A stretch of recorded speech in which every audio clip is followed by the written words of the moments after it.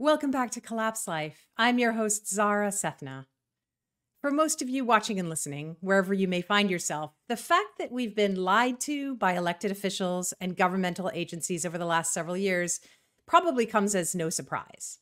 The trust horizon, that is, who and what people believe, has shrunk to the point where people don't trust doctors, doctors don't trust the CDC or the FDA or the WHO, hardly anyone trusts the mainstream media, and the government, well, forget about it.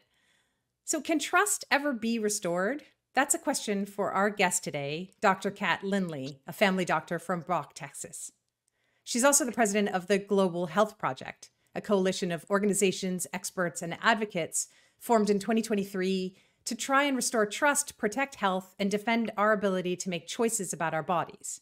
One issue that Dr. Lindley has been very vocal about is efforts by the World Health Organization to negotiate a quote-unquote pandemic treaty. And we'll hear more about that today, as well as what else the United Nations has planned with its upcoming Summit for the Future in September. So, Dr. Lindley, welcome to the program.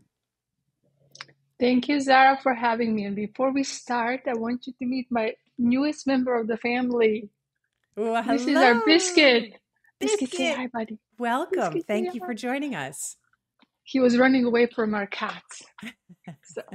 Well, congratulations. And thanks once again for being with us. I want to start with asking you a little bit about the mission of the Global Health Project and how it came about, what your aims were, and what you've been able to achieve so far. So we actually got together over a year ago. I can't even tell you, it seems so long ago. Just kind of coalition of different organizations, scientists, physicians, moms, activists, different people around the United States and the world actually got together trying to figure out how do we change the narrative that was happening at the time. As you said, there is definitely a breakdown in everything that we believed in science world, in medicine. So how do we start this conversation over and try to get back to that period in time when we actually trusted our physicians and the medical community and legal community for that matter? So we got together on a project, and the project was restoring trust in medicine. And eventually the organization evolved into, it's called Global Health Project, but sometimes we joke that it should be called Global Freedom Project, because we're kind of taking this position of trying to see what's happening around the world, United States, Europe, Australia, New Zealand, everywhere, and then try to create a conversation and try to find solutions on how to help people navigate through all this. And that's kind of how most recently it evolved into this World Health Organization work that I've been doing a little bit more of because of the imminent, meeting that's happening in Geneva. So tell us a little bit about that, and then maybe we can go back to some of the other things that you have planned with the Global Health Project. But obviously this WHO pandemic treaty or agreement or whatever it is a big one. And it's something that you've been very vocal in speaking out about. We've also had Meryl Nass and James Roguski on this show, and they've also been vocal opponents of it. How do your efforts dovetail with theirs? So your listeners probably understand why many of us think this is important. But to walk everyone through maybe my experience to it, I used to be part of the World Council for Health, and we started tackling this on really early on, kind of probably by March of 2022. But what happened in December of 21, the leaders of G20 nations and the World Health Organization, they all got together and said, "Oh, we cannot let this ever happen again. We need to do a better job." And they started negotiating the treaty. And at the time, I believe it was even called Pandemic Treaty. At this point, it's called an agreement. Mm-hmm. And I think people need to realize the name changes that have happened, this evolution actually serves a purpose, because along the way, there was a lot of resistance towards the document because, you know, and you, like I said, your audience knows this from James and from Meryl. Most of us feel this is an attack on national sovereignty, on personal sovereignty, on your autonomy to make decisions with your physicians. There's a talk of censorship, sharing of pathogens, vaccine production over and over and over and over again, and pandemics, like over and over, like we always live in this perpetual state of fear. So everyone understands why we are vocal. But what they realize because of this resistance that has developed over these past few years, treaties are international binding law. They are agreements that, if they're passed as treaties and there are certain requirements to be considered treaties, they have to go to our parliaments, and in our case, our Senate, to be ratified. Mm-hmm. And they need 2/3 of the vote.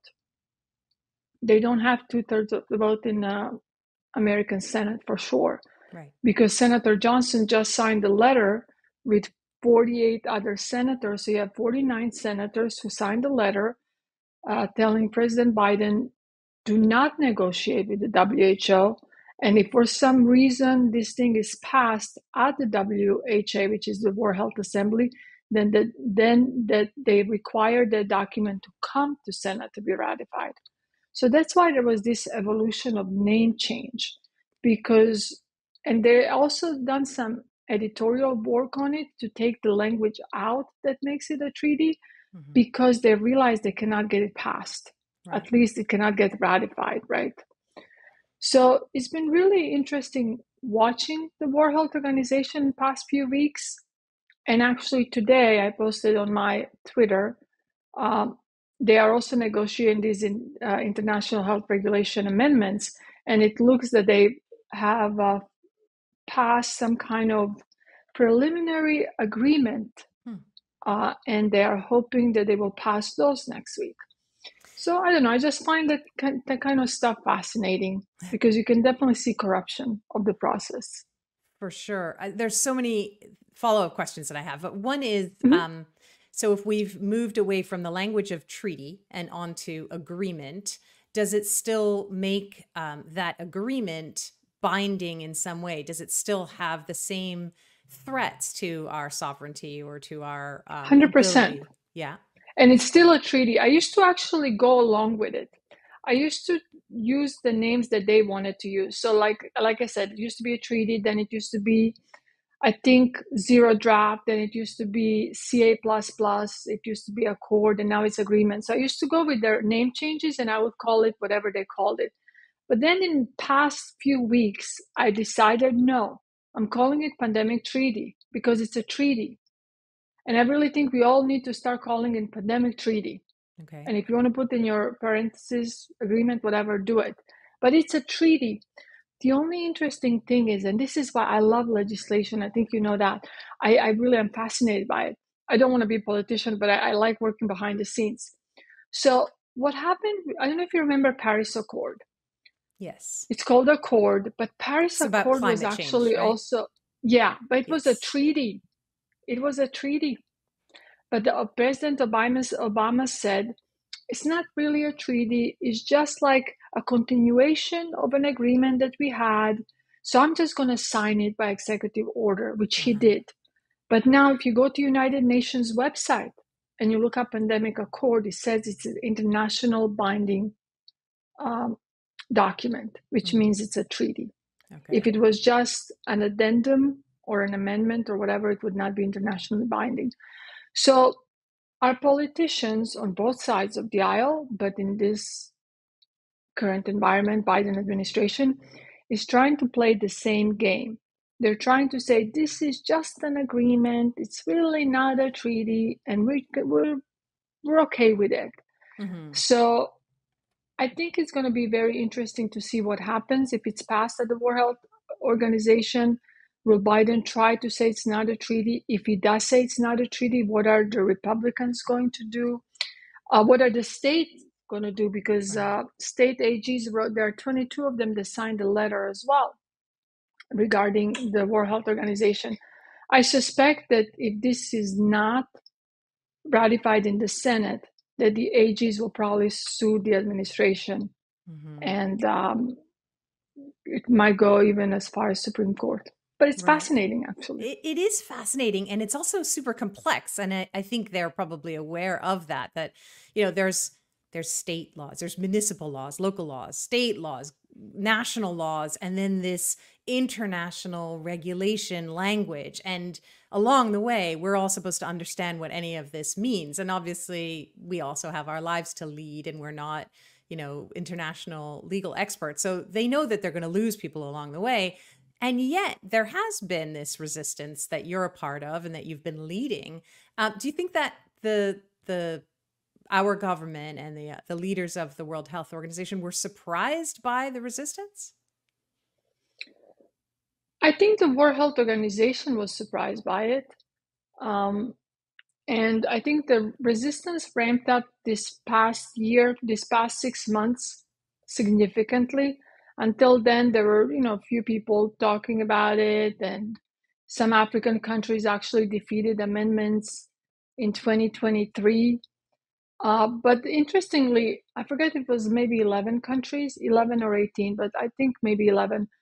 One of the reasons they defeated the amendments is not because they felt righteous about it. They defeated them because they felt that they were not getting the same financial incentive as other countries. So Right. that's significant. So now the WHO had a whole year to pretty much buy them off, for lack of a better word, Mm. to agree with it. So it will be interesting to see how many African countries are going to remain kind of resisting, although I don't think many. Hmm. David Bell, also who is a physician from Australia, he has degrees from Australia and England as well.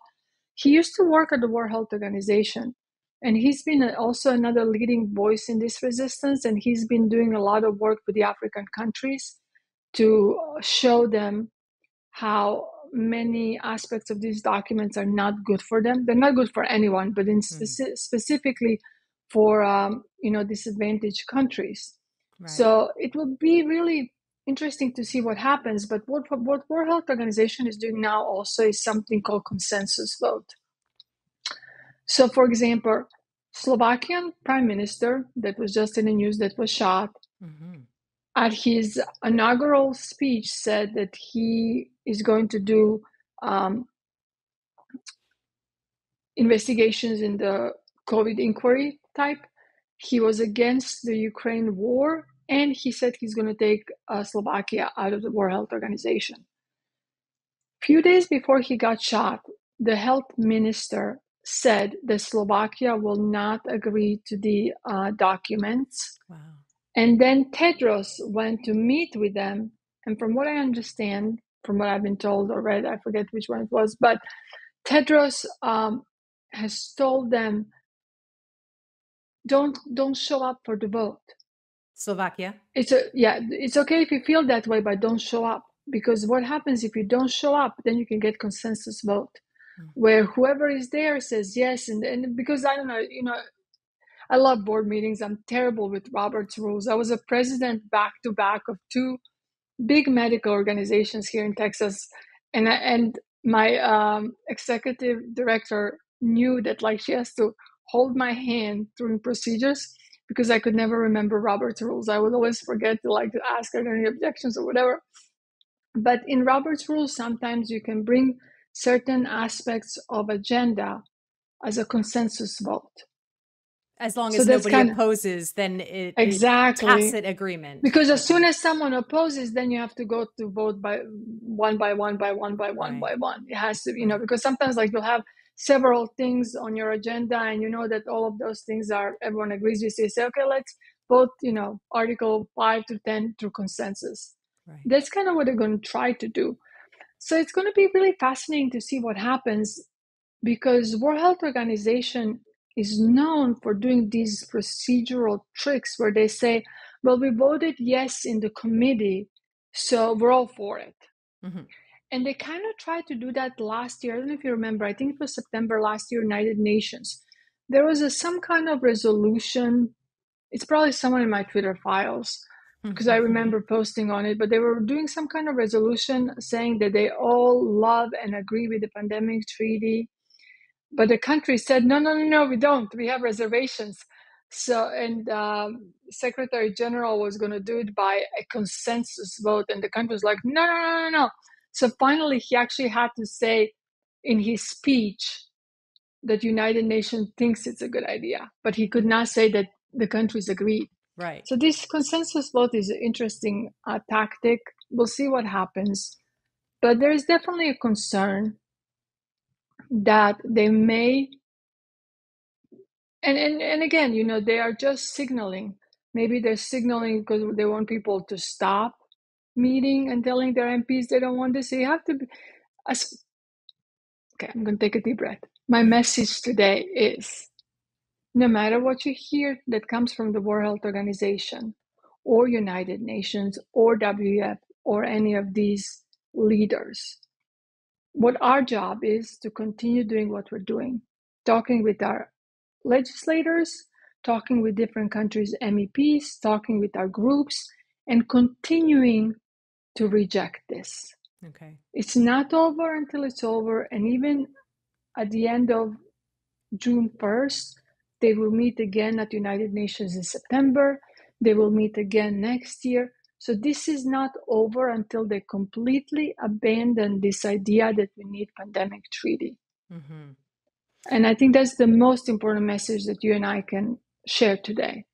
Okay. Keep on going. It's Don't not give over up. until it's over. And one thing I Yeah. wanted to ask you is, so because they have a lot of global eyes on them as they go into this World Health Assembly, which is coming up very soon, is it possible that they back off some of the controversial components, but then they slip them in elsewhere? So, for example, in September, the United Nations is having their summit for the future, and maybe they just show up there and they maybe say, oh, these are the words that are triggering people, so we won't use those words.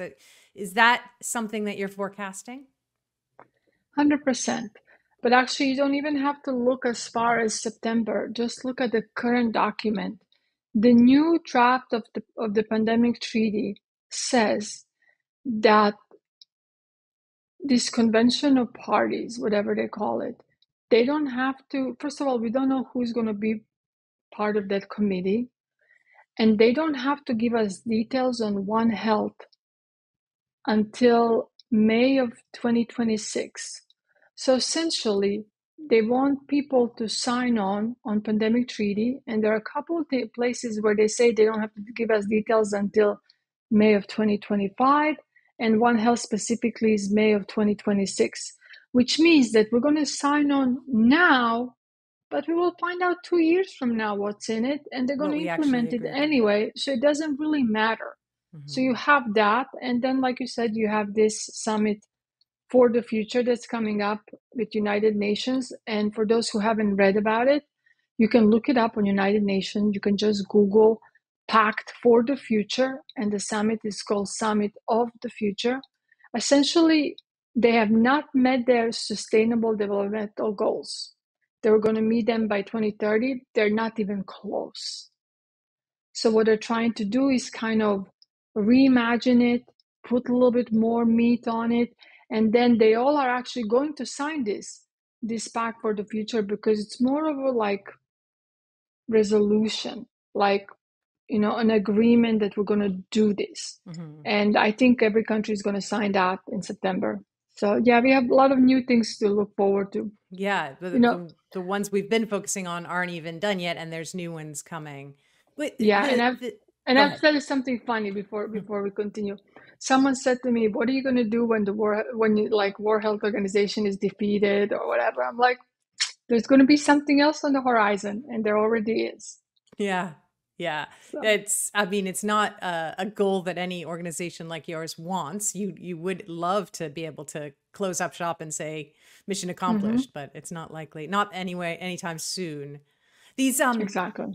These goals, and it's funny that they're not even calling it goals this time. I think that's really interesting as well. I have said on this channel before that I used to work with the United Nations for a short time, and I was there when the Millennium Development Goals were coming to an end and the Sustainable Development Goals were being adopted. And it feels to me like the narrative is we set ourselves some lofty goals, but we aren't on track to meet them, or we've met some, but some others are falling behind. And then in this past 15 years, the world has changed and we have new challenges. So now we need new goals. And oh, by the way, we're going to need a lot more money as well. What's your take on that? Well, they definitely want more money, and even the World Health Organization, the treaty and amendments would increase WHO budget by 10, 20 times. I forget what were the last calculations, but by significant amount of money, and they want member states to give them the money.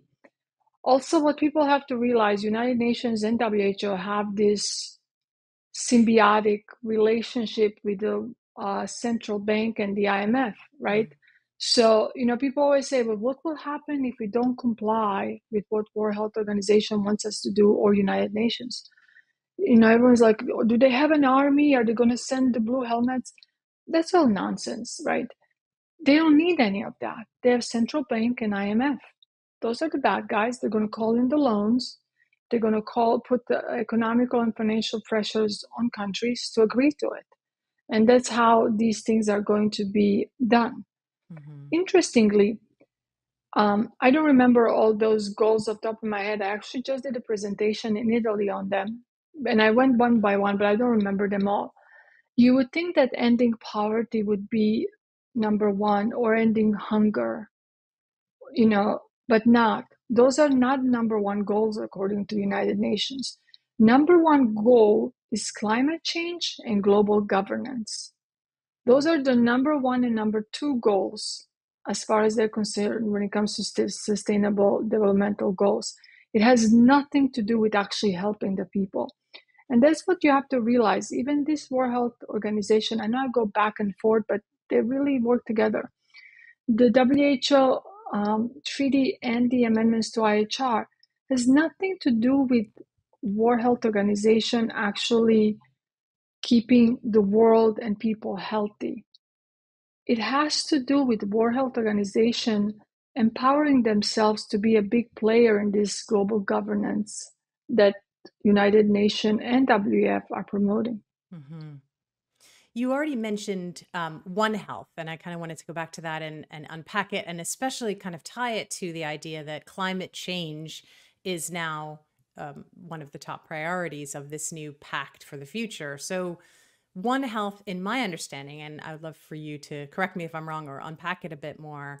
It's basically an idea that we need to be coordinated and collaborating at all levels of society, at all levels of government, because health is so interconnected with every aspect of society and with animals and with the environment, right? So, with a One Health approach, law enforcement can be involved, veterinary services can be involved, social workers can be involved, psychiatrists can be involved. I mean, it's pretty much all things at all times in a public health emergency. And now public health emergencies can be triggered by climate change.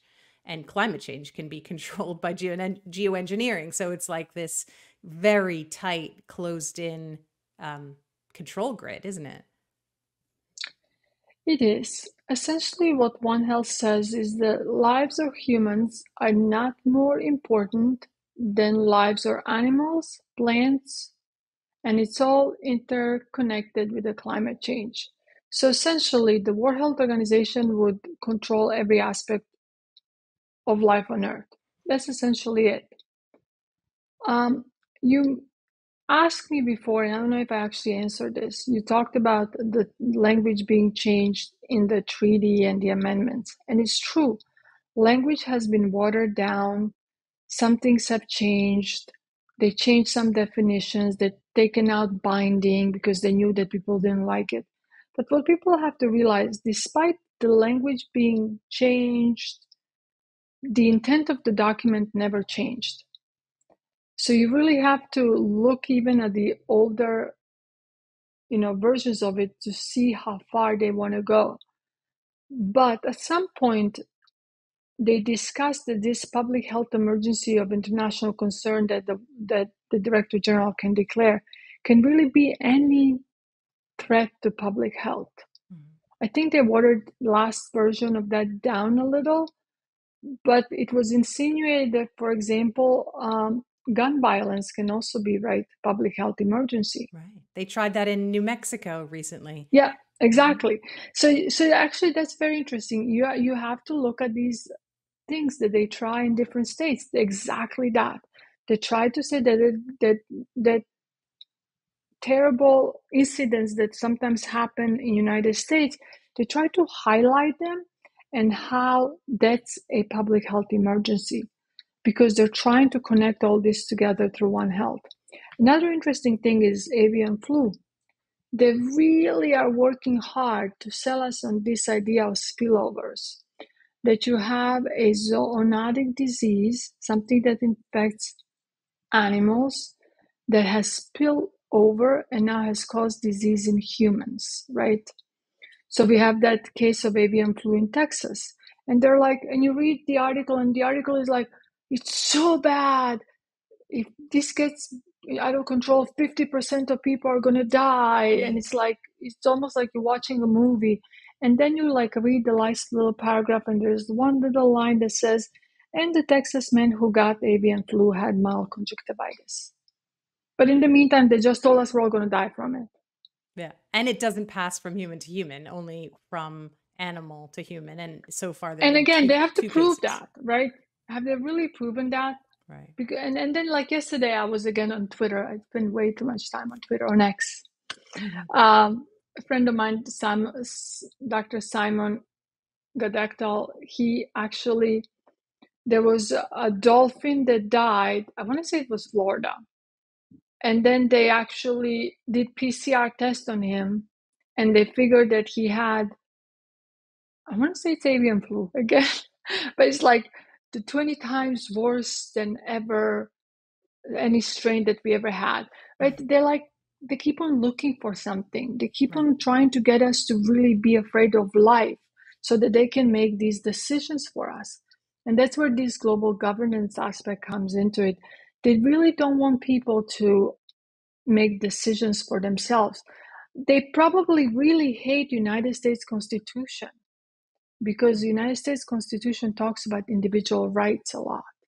Talks about freedom of speech, talks about the right to bear arms, talks about the rights that federal state cannot have, that the states have. They really don't like our country because of all that, because we are torn in their side because of this fact that we believe in liberty. And these big organizations don't. Correct. So you're a family doctor. You work directly with your patients of all ages. And I wanted to ask you, let's take a little bit of a devil's advocate view. So in dealing with your patients, is there any role, let's say that all of these agendas that we've been talking about we'll put them to the side. Is there any role as a family doctor for a global coordinated health response? Is there any way in a perfect world when global health policies would benefit you or your patients? So I actually had a very good conversation with Dr. Jay Bhattacharya. And if you guys like to listen to him, you should probably listen to our podcast. And I understand the need for public health. And I would say that the science of public health used to be very, very good, especially when it was done by physicians and scientists, but mainly lots of physicians used to do public health. Now the subject matter has kind of changed. You can choose to go into public health without any background in medicine. And in my opinion, again, I feel that, first of all, public health has been weaponized. And they look at the problem differently than I do. So for them, they will look at the population size and make decision what's best for the majority, right? They're not going to look at these outliers. And for me, my job is to look at an individual. Mm-hmm. So let's say you have something that will save lives, right? The story that we've been told is going to save lives. And we all have to have it because we all have to have it to save all the lives. But what if you're that one person that will actually die if I give it to you because you have an anaphylactic reaction to something in it? Should I give it to you just so I say that I saved lives so that you did statistics? I think the science of public health has gone away from health to numbers. Mm-hmm. And because they don't do patient care one-on-one, because they don't have to look people in the eyes when they're making these decisions, I think it's a little bit easier to make decisions based on statistics than it would be if you actually had to make it, if you had to look at like a family of 10 and then decide out of those 10 who lives or dies, right? Yeah. And I know I'm being a little bit, pushing it a little, but that's what it is. Yeah. When it becomes just a number, statistics, decisions are made on a different level than when you actually are involved in day-to-day lives of these people. It's more about policy and not so much about health anymore. It's more about policy and less about humanity, I think. Mm-hmm. I think that's kind of what I would say, that humanity and element has been taken out of the equation because you don't think about numbers the same way you would think about people with faces and names. Mm-hmm. What would a good public health policy look like that would actually help your work? So, something that maybe addresses the underlying causes of non-communicable disease, or something that... Well, even... Go ahead. If you go back to COVID, right? Vitamin D, that could have been an easy decision on their part. Sun, good nutrition, just immune system support on any level, right? Mm-hmm. Mm-hmm. Whether it's vitamin D, vitamin C, some zinc during the pandemic, elderberries, all of these like common sense things like healthy lifestyle, don't eat fried foods, go out in the fresh air and exercise, stay in the sun, plant a garden. All of these little things could have helped boost people's immune system and also would give them something else to do other than stay in front of a TV and watch and be scared. Yeah, I think those type of things could have been done. And if you look at postmortem of COVID-19 policies, I'm sure you read that they came up with 6 feet apart because 4 was too little, but 10 was too much. So that's how they came up with 6. There was no scientific decision behind that. Right. And then even masking, I'll give you my experience on masking, and then you tell me what you think about this policy. So in a hospital, if you work in a hospital, every year you have to go to infectious disease department. It's like a control, ID control department. You have to be fitted for a mask, for N95 mask, because the mask has to fit to your face. So they put a plastic helmet over your head. It's a hood. And they spray you with different chemicals. And the one that I always remember is saccharin. Mm. If you taste saccharin in your mouth, it means that the seal was not good enough. You need to change the size of your mask.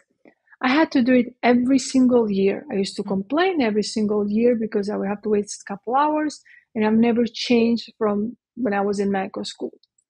And then the masking started. So they did a full-blown thing. We had a gown, a mask, visor, hat, gloves, everything. They ran out of that. So they got rid of visor. They stayed with N95 mask. They ran out of that. So they went with like Chinese version of N95 that really wasn't an N95. They ran out of that one, so they said surgical mask was okay. They ran out of that one. At one point, CDC said bandana was fine. That's when I knew the science didn't work. You Right. didn't have to convince me. And then there are a zillion and one study that shows you it doesn't work.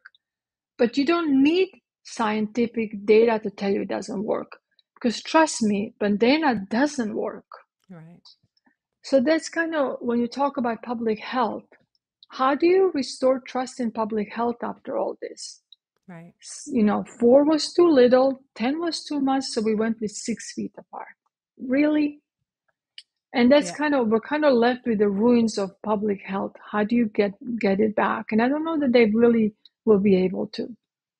Well, unless they put humanity back into the equation, as you said, I don't think people will trust again. And then there is a potential for some real damage to happen if people don't trust the systems that are in place to help them. If they stop going to the doctor, unless they're bleeding from their arteries, then there is actually potential danger in that. There is, and that's kind of where Global Health Project goes back. You said let's talk about it at some point, and we did that video. It was a story of 6 different health professionals showing their own journey into realizing that the system is broken and how did they think we can fix it. What people have to realize, this has not only been an awakening for them, it has been an awakening for lots of physicians as well.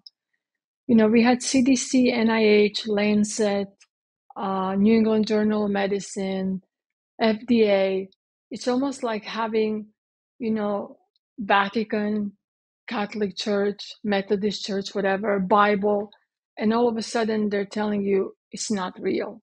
It's kind of that kind of awakening moment for a Mm-hmm. lot of physicians. And now we're left with the ruins of medicine. What do you do? So, for those of us who have tried to do our best to really serve our patients, what I try to tell people is we have to restore the relationship back. I hear a lot of times people will say, well, I'm never going to go to the doctor, I'm never going to go to the hospital. And I always use this example because it illustrates it really well. If you're having right lower quadrant pain that's getting worse, and you're getting nausea, maybe vomiting, and a little fever, I really hope you go to the hospital because you're going to die from sepsis and from appendicitis. There needs to be some common sense, and there needs to be physicians and other health professionals who truly love what they do. Mm-hmm. The onus is on us to do the work, right? I totally get it. But I hope that we can get to that point where we can work together. And when you're looking for a doctor, if you find someone who is not listening to you, just leave the doctor, go find someone else. Go find someone that you trust, that you actually can make decisions with, not someone who's going to tell you what to do. I always tell my patients, I can lead you to water, I can make you drink. And that's how it's supposed to be. I'm supposed to give advice. You're supposed to listen and say, well, I agree with you or I don't. And if you say I don't agree, then we're supposed to discuss it and see if we can find this common ground where we both are happy. Right. Because ultimately, you are the driver of your health. Yeah. And I think that's been good about what happened because people have realized that they don't need a doctor for many things. There are a lot of things that everyone can do on their own. Like I said, if you keep healthy immune system, you probably 90% of the time don't even have to go to the doctor. But when there is that 10% of the time, I'm hoping that we can start having conversation and restoring that trust in medicine because allopathic medicine still works. It's still good. There's other medicines that are great, functional medicine, Chinese medicine. I can never say Ayurveda, so that's my accent for that one. But all of these, all schools of medicine have taught us a lot as well. Yeah. And I'm an osteopathic medical doctor. So we have been taught lots of aspects of this through medical school. And our mindset is really that you have to take care of body, mind, and spirit. You don't just take care of the body, otherwise you're going to fail from the beginning. Yeah. So, I love that philosophy. I wanted to add to that people may not know your background, but you're originally from Croatia. mhm. And so I wanted to ask what role you think that upbringing might have played in shaping your own views, not just on medical care and patient care, but just on the world. Do you think that that had some trigger for you in making you speak out during COVID? Well, it has. I grew up in communism, and I left Croatia when it was Yugoslavia at the time. When I was 18, one day before the war started. Well, one day before Split was attacked, the war already started. And I went to live in Italy for 5 years, and then I came to the States, and I experienced my own version of American dream, as I like to say. So for me, what this country stands for is very important, but I think that kind of shaped my practice of medicine too. First of all, in Croatia, when I go back home, it always makes me laugh how life is different.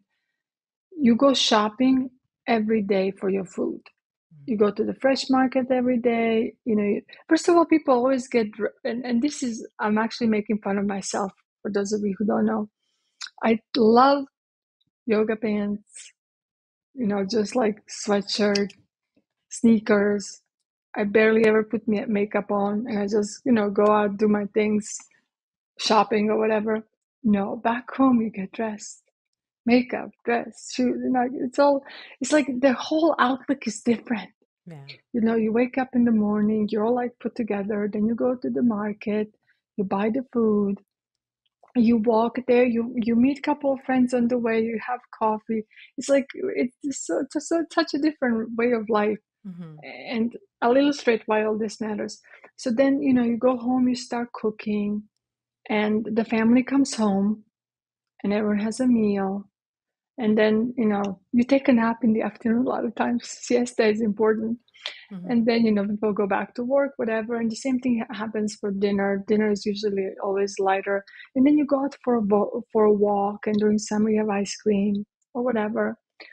But all of these things are promoting that healthy lifestyle, going out to walk, being in the sun, laughing with your friends, eating healthy food, drinking Yeah. lots of water, using healthy ingredients. All of that actually helps your immune system.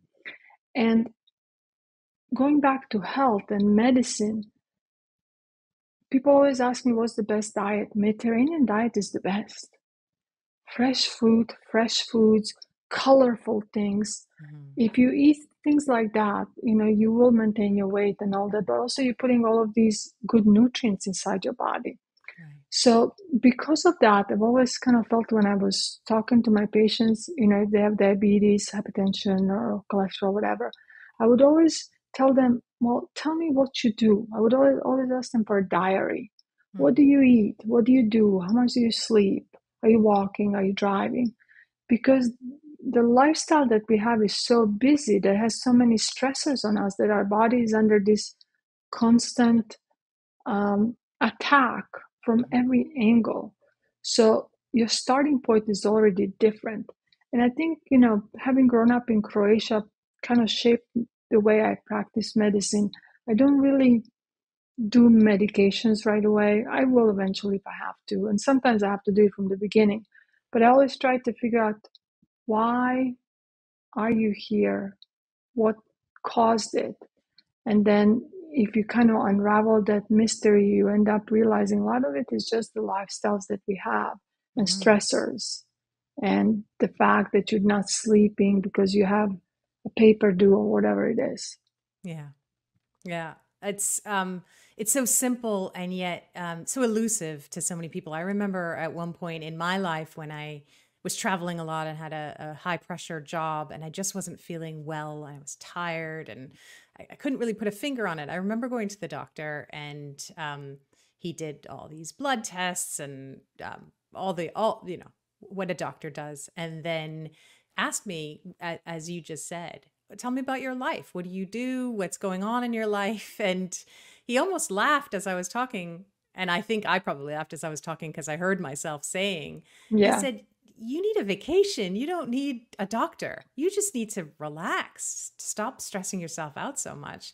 Um, and just hearing that, actually, it made me blush, but it also kind of made me laugh at myself. And just like that in and of itself gave me faith that the doctor saw who I was, not just what my body parts were or the function of my system. They actually saw me as a person and said, you don't need any help. You just need to relax.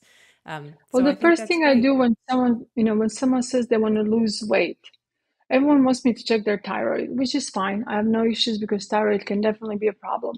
But it's never thyroid. It's very rarely a thyroid. I always tell them, take a week or 2 weeks and write down every little thing that you eat, especially if you are a mother or a caretaker of children.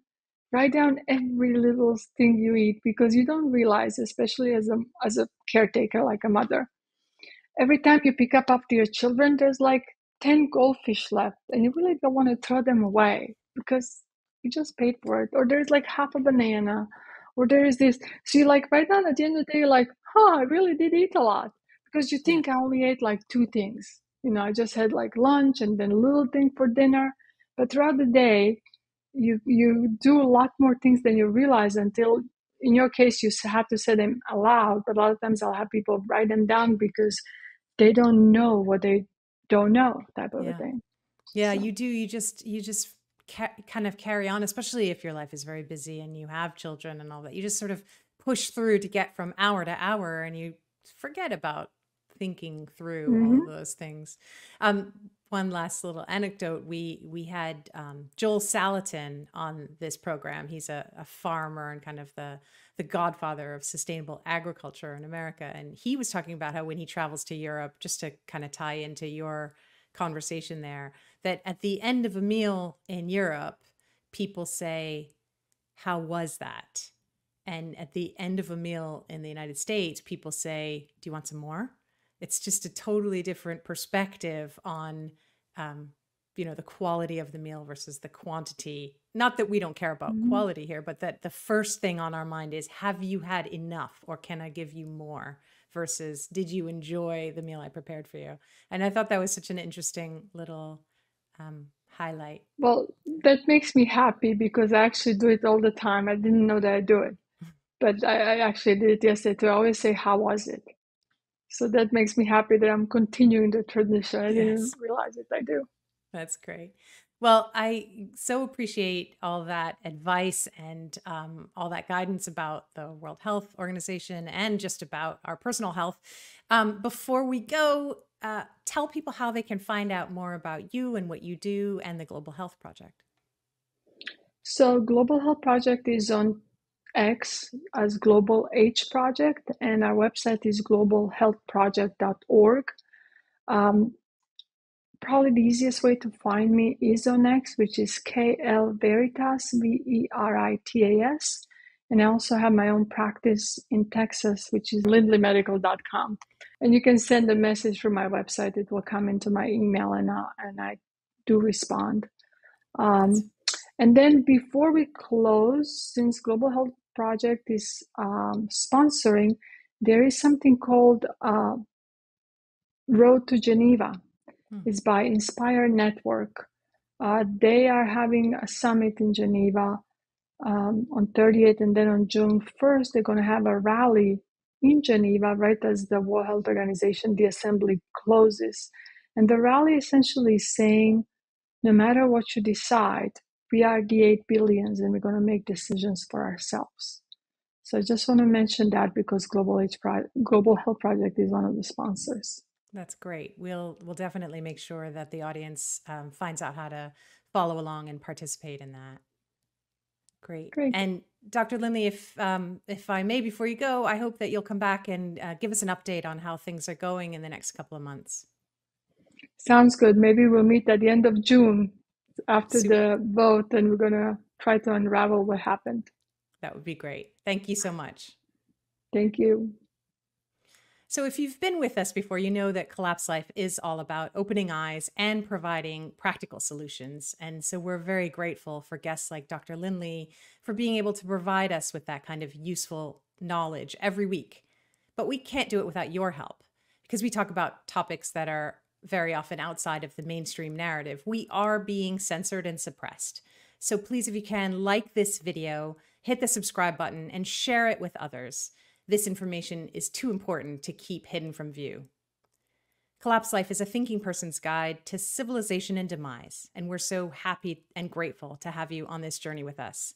Be sure to follow us on Substack at collapselife.substack.com, and also join us on Twitter at collapse_life. And then head back here next week for another episode of this podcast. We've got another great guest coming up, and we look forward to seeing you. Until then, keep your chin up. It's only collapse. See you soon.